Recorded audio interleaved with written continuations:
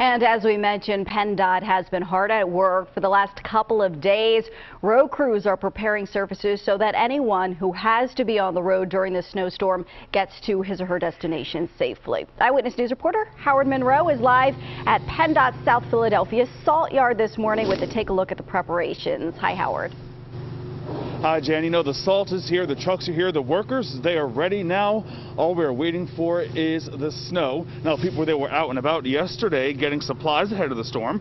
They were getting necessities like groceries and hardware, things that are typical in these times. Now, the area is expecting to get a measurable amount of snow, the most since the storm in mid-December. A winter storm warning has already been declared in Philadelphia and the surrounding areas. People say they are ready to ride it out.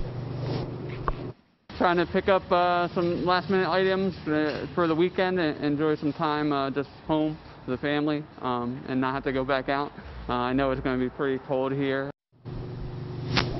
And as Matt mentioned, the snow and the storm is expected to be the most intense tomorrow. Jan, we'll send it back to you.